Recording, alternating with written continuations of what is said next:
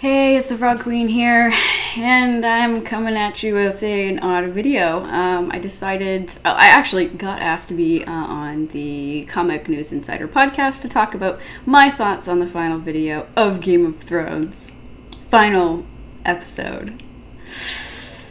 So, anyways, I did that. You can find it on the most recent episode of Comic News Insider. Sorry, oh my god. Comic News Insider, you can find them on Facebook. I think there might be a YouTube channel. If you Google it, there's a whole bunch of different social media that comes up. I'll put some links in the comments below. Huh, oh my god. This video is starting off rough.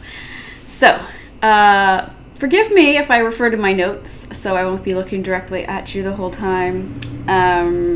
Yeah. Also, please forgive the audio. I've been rearranging my house, and therefore I've got new equipment. I've been moving my equipment and haven't really set up a proper recording area yet. So I'm getting to that, but I'm not quite there yet.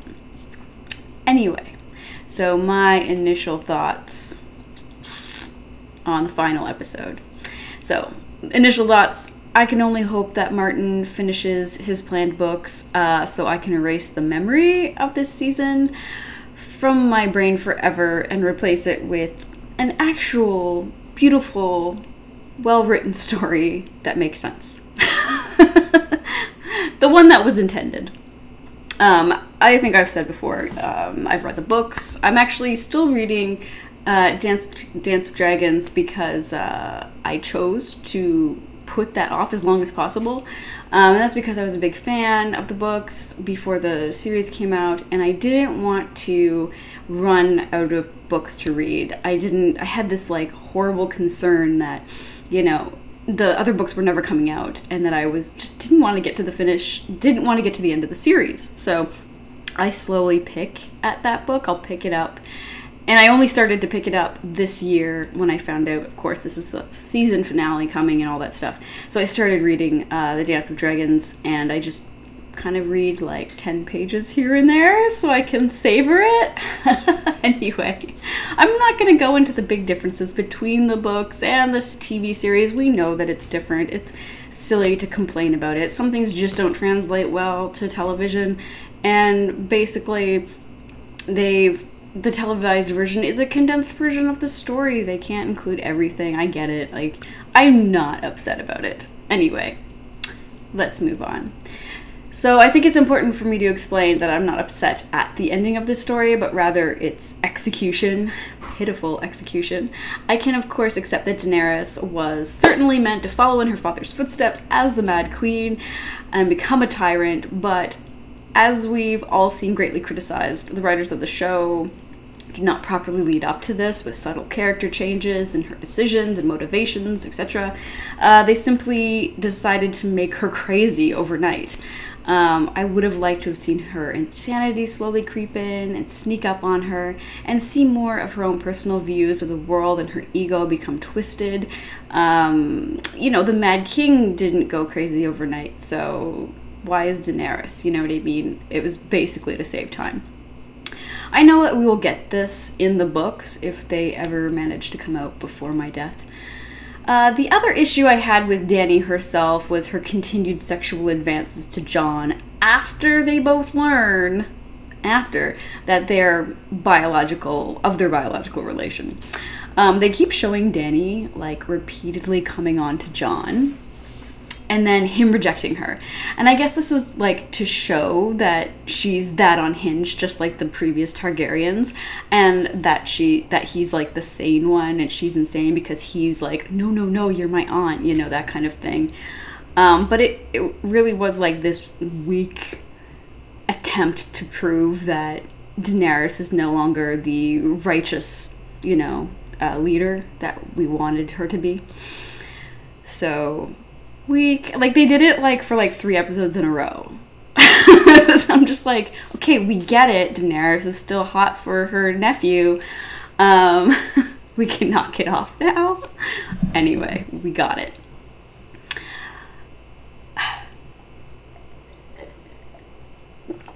Anyway, my ultimate criticism for the entire series or this season, I should say, not for the series, but of this season, is just the deaths of great characters. The death scenes are so anticlimactic. They're soft. They're unemotional.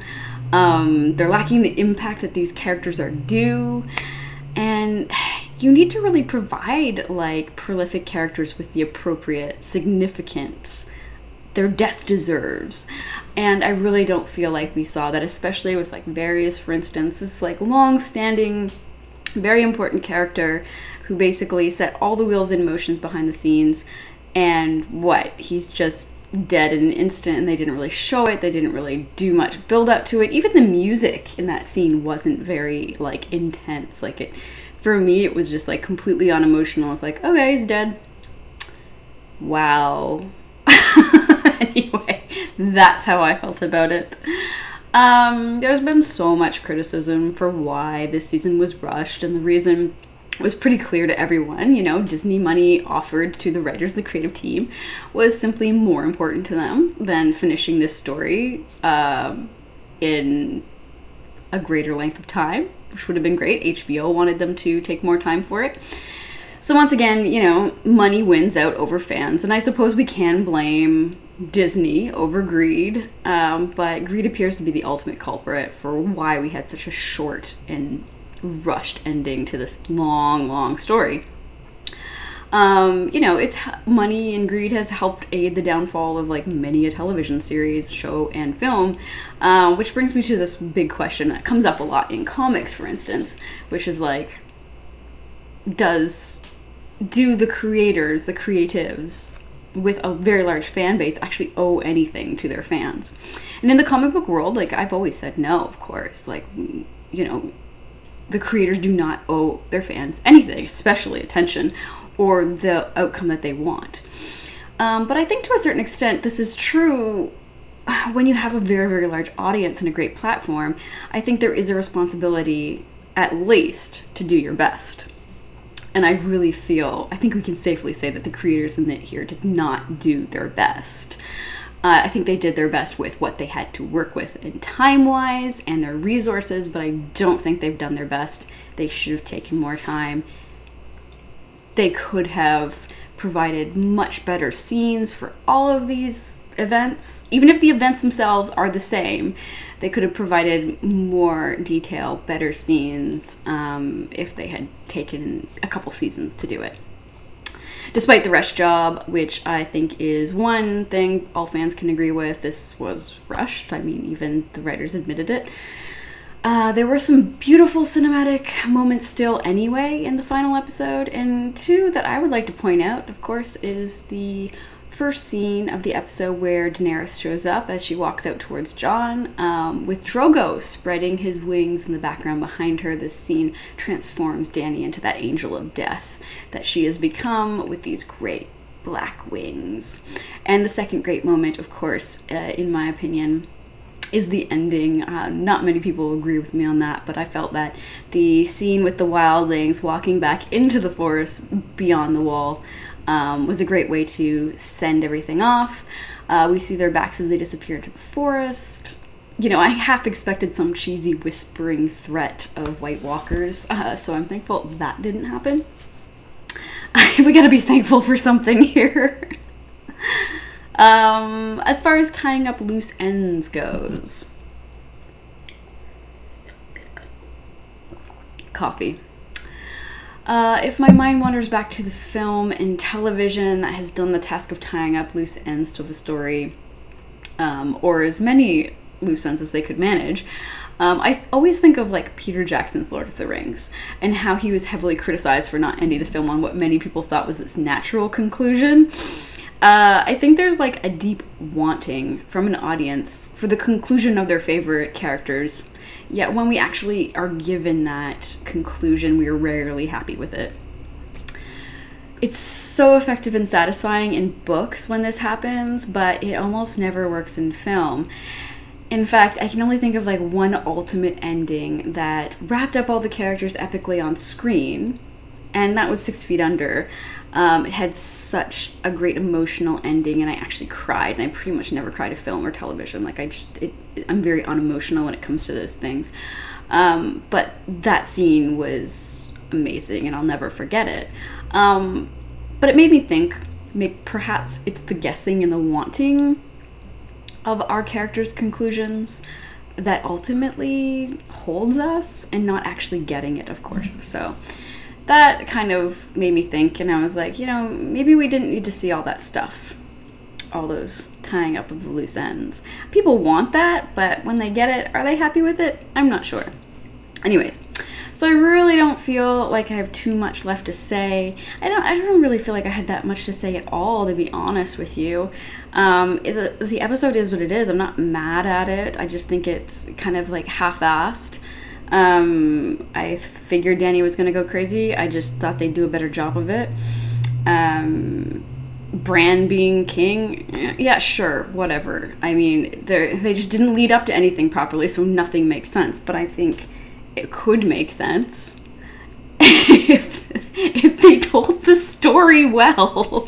There's some great memes out there. I'll throw them up. Like this, you know, some of the unplanned things that happened, like Bran going on about, like, I'll never be Lord of Winterfell, but king, yeah, sure, I'll be king. You know, those things. Anyway, there's so much that others have already said, I guess, about this, that I don't really feel like I need to go into huge detail on every little thing in the season. This season was ultimately a blip for me. It doesn't erase the good things from the previous seasons. It doesn't mar the books for me at all. I'm still anxious for them to come out and kind of take me on a real adventure. But what are your thoughts? I'd love to hear what you have to think. Please let me know in the comments below, because I'm sure you've all got your own opinions. Could be completely different than mine. Were you happy with the ending of the story? Did you expect a different ending? Do you want a different ending? What do you think about this ridiculous petition that's going around? I think it's ridiculous. There's so much more important things to be petitioning on. But, you know, television totally outweighs, you know, all political mayhem that's happening right now, like abortion in the southern states. Anyway, please leave your comments in the comment section below. I like to come in there and chit-chat with you guys. That's always great. And I think I might try and do like a Q&A or something, or maybe a live stream or something in the future here. I'm just still getting over a bunch of my health issues, which I'll post an update about soon. Anyways, as always, thank you so much for watching. Please give this video a like if you like it, or hate it, whatever. And follow me on social media. I'm most active on Instagram, and it's the_frog_queen. And until next time, you know, read something good. Watch something good. Alright, bye.